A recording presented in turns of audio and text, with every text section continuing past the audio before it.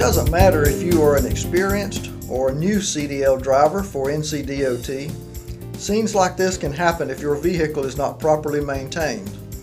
Daily pre-trip inspection is an important aspect for preventing vehicle failures which could result in serious injuries or a visit by law enforcement.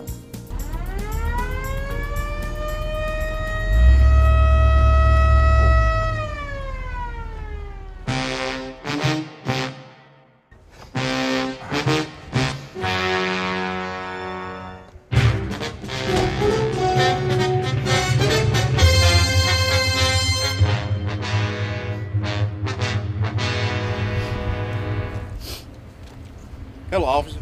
Now, I know I wasn't speeding, and I did stop at that last stop sign. You're in a heap of trouble, mister. The law don't allow you to operate this vehicle, especially one this big, when all your safety equipment's not working. You're in a heap of trouble, all right. You know I've had my eyes on you ever since the start. What about that brake light not working? What about you missing mud flap? As a matter of fact, you could have busted my windshield when I tried to chase you down. Listen here, don't you fellas at DOT have a pre-trip inspection before you hit the road?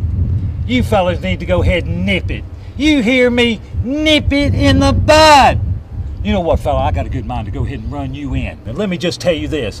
It ain't no fun when those iron doors clang behind you. So you need to nip it. Nip it, nip it, nip it! There may be several versions of a pre-trip inspection form being used throughout DOT, but all of them basically cover the major items to look at to ensure your safety. Do you really know what you're looking for when you inspect each item? This video will demonstrate the inspection process while showing detailed views for items that might not be easily visible during the inspection. To help focus your attention, Deputy Barney will be assisting. Engine dust covers and wheels have been removed in some scenes to show a clearer view. Now, man, I've only got one thing to say. This is not going to be any kid stuff. There'll be no mollycoddling. You're going to be on your own.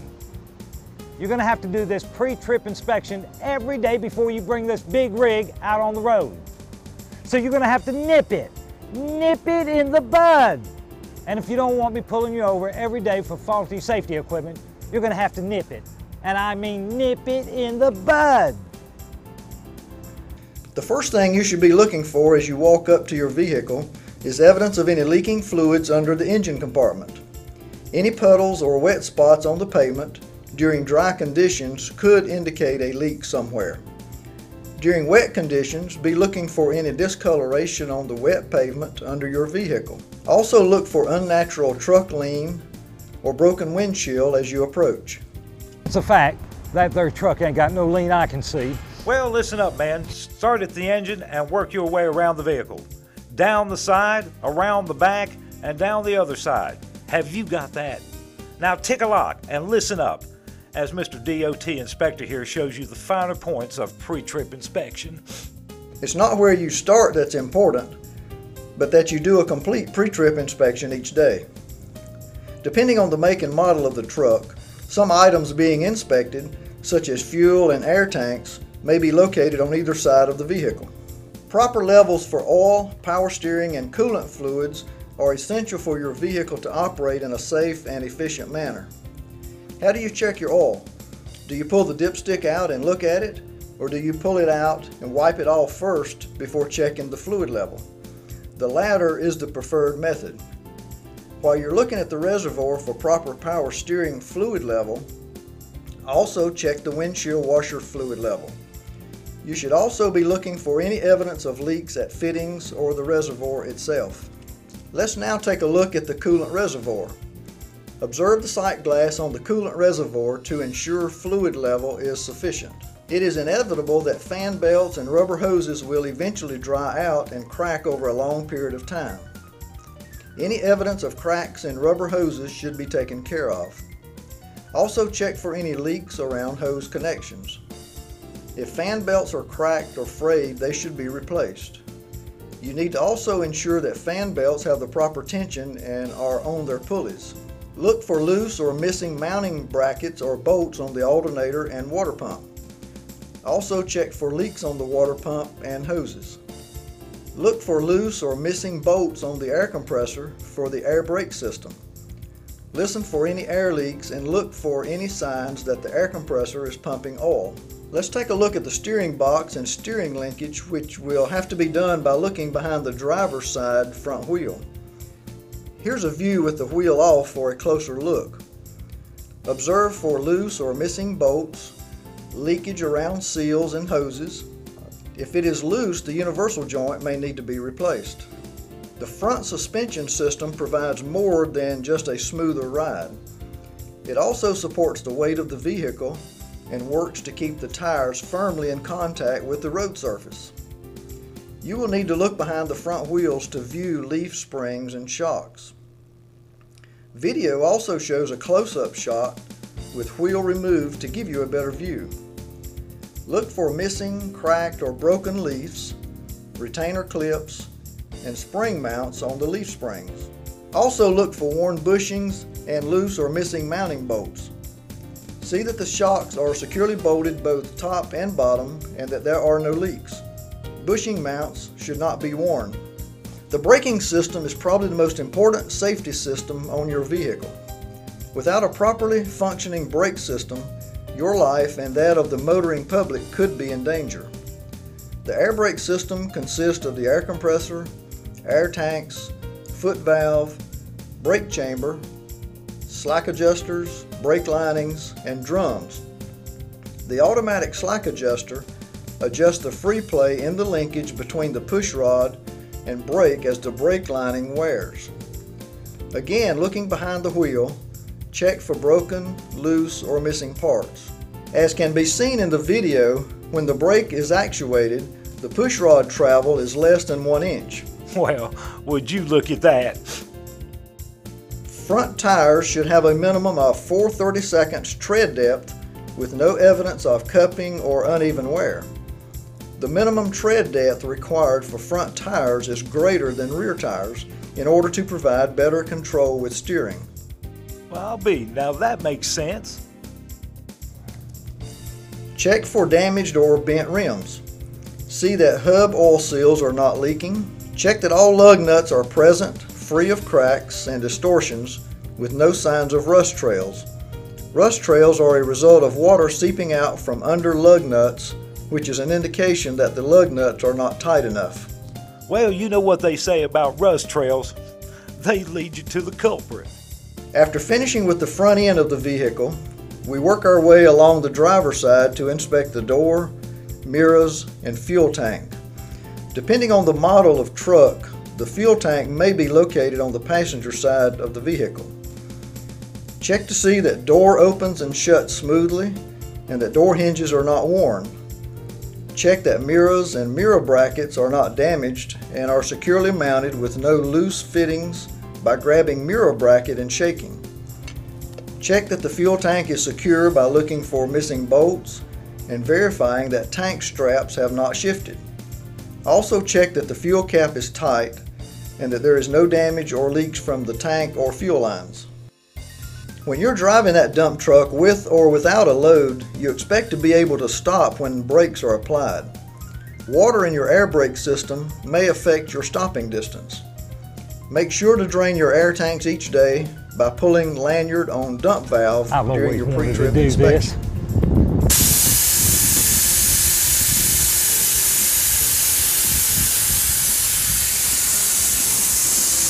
Next, inspect hydraulic oil tank by observing sight glass for proper fluid level and any leaks. While looking for any oil leaks on the hydraulic oil tank, go ahead and inspect under the truck. Pay special attention to see that the drive shaft is not bent or cracked, and observe frame for cracks, damage, and broken welds. Also observe to see if any holes or damage in the exhaust system. The rear suspension system supports the weight of the vehicle and its load.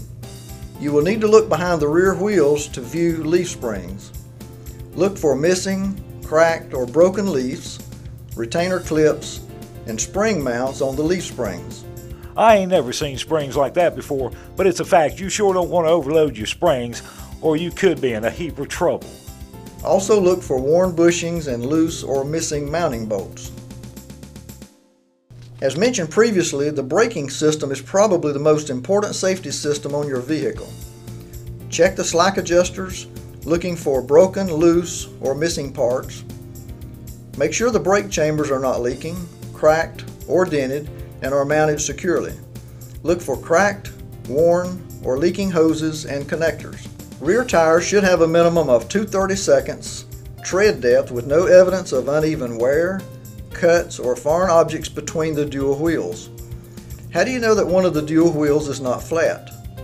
This can be verified by performing a bump test using a metal or wooden rod to strike each tire to determine if it has air pressure. As can be seen in the video, the bump test is performed on properly inflated tire with a bounce and a flat rear dual tire with a thud. Well, well, well, I finally got to use my nightstick, even if it is on just some old tire. As was done with the front wheels, check the rear wheels for damaged or bent rims. See that hub oil seals are not leaking. Check that all lug nuts are present, free of cracks and distortions, and no signs of looseness such as rust trails. You know what they say about rust trails. Dang it, I think I used that line already.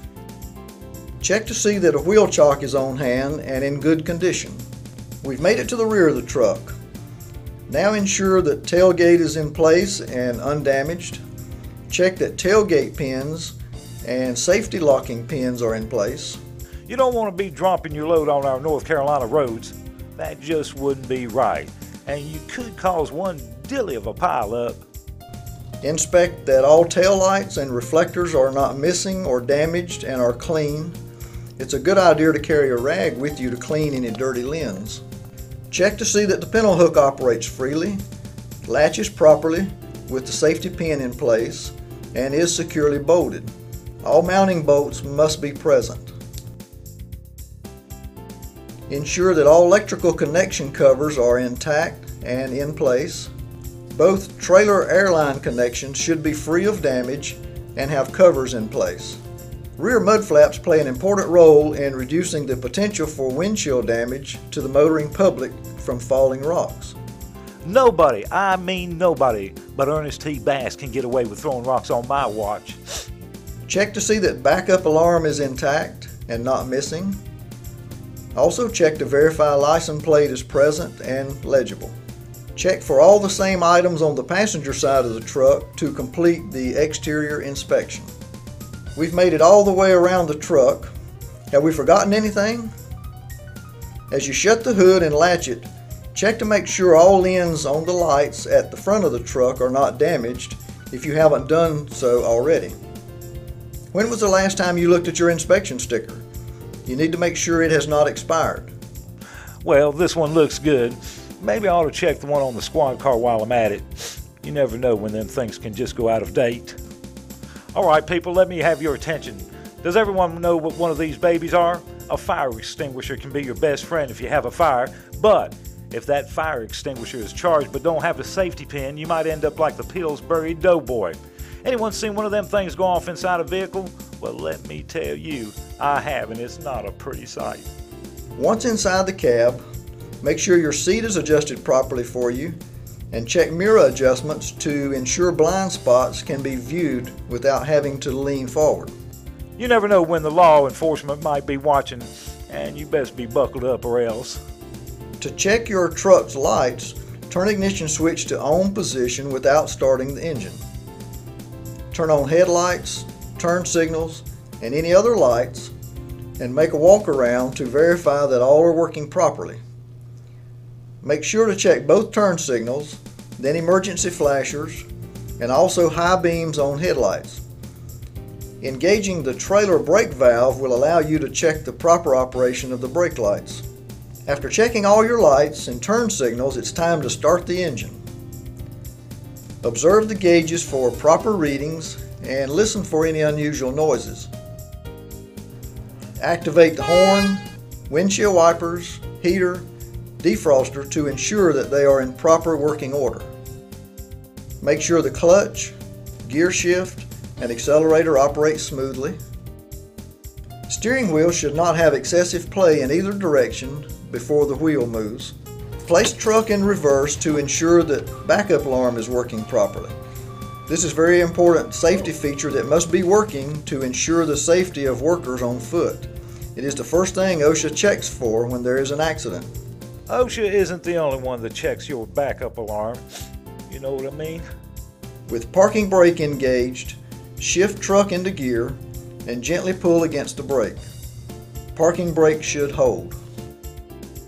Even though you did a visual inspection of the brake system on our walk-around inspection, you will need to verify the air brake system is working properly through a series of 3 tests. Shut the engine off and roll down the window. The first step is the leak test, where you release the parking brake, turn on the ignition switch without starting the engine, and depress the brake pedal. Listen for air leaks and watch the air pressure gauge for 1 minute. Remember, you have to have your window rolled down to make sure you can listen for air leaks. Air pressure should not drop any more than 3 psi. The second step in checking the air brake system is the alarm test. Fan the brake pedal until the low air pressure alarm sounds. The alarm should sound around 60 psi. The third step is to continue fanning the brake pedal until the parking brake engages or the button pops out around 30 psi. You should now feel more comfortable knowing that your air brake system is functioning properly and will allow you to stop safely. This daily inspection ensures your vehicle is ready to roll safely down the road. Don't forget to put up the wheel chalk before you run over it. Working for the North Carolina DOT means something. Don't disgrace it. Drive safe. Y'all be safe now. I'm headed back to Mayberry. Take a little nap. Head over to Thelma Lou's. Watch a little TV. Again, be safe out there.